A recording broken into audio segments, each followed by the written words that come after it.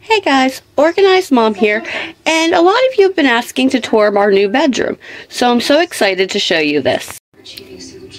So this is our bedroom, and one of my base tips for our bedroom to stay organized is to not put things out, to keep everything tucked away. It feels like an oasis, and like your space when you wake up in the morning, because the first thing you see is clutter. That is how you're going to start the day.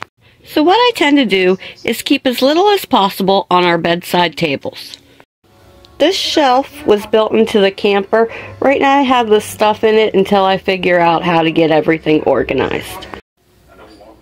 Another one of my favorite bedroom tips is to put the pillows that we don't use at night into this bin that we have down at the foot of our bed.